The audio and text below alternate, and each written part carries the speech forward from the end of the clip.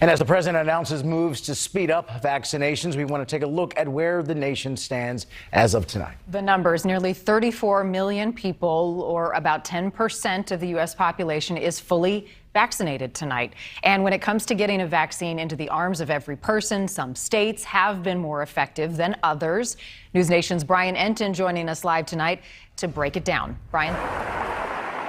Marnie, we're in Florida tonight, which basically ranks in the middle when it comes to vaccination distribution. It's still complicated because so many different states have different policies, but it's clear that some states are doing better than others.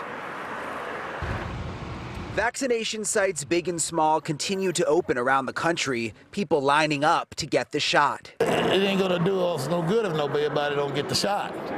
You know, don't be scared, just go ahead and take it. So far, 10.2% of the U.S. population has been vaccinated, according to the CDC. States vaccinating people the fastest per capita are Alaska, New Mexico, Hawaii, West Virginia, and South Dakota. Tom Hansen, a reporter at News Nation affiliate Kello in Sioux Falls, South Dakota, says the process there has been especially organized. The numbers are impressive in South Dakota, Tom. Are people just able to go out and get the vaccine if they want it at this point?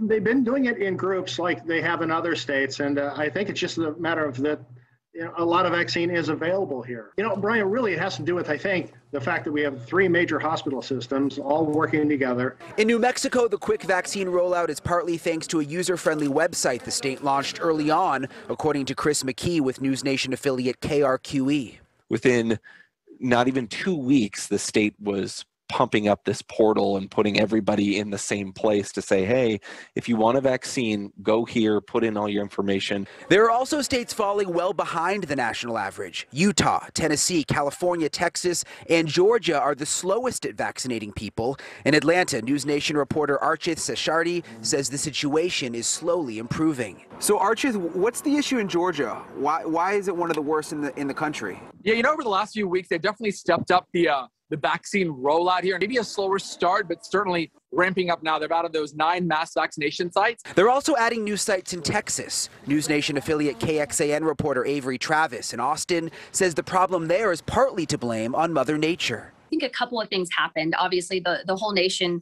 watched as we suffered a really devastating winter storm that kind of halted the vaccination effort in its tracks.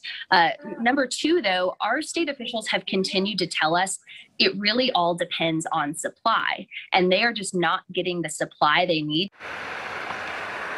And Florida Governor Ron DeSantis also brought up an interesting point today when it comes to reporting vaccine numbers. He says most of the vaccination sites are told they have to report the numbers to state health departments within 24 hours, but oftentimes that does not happen for 72 hours. So that is also impacting the vaccination numbers.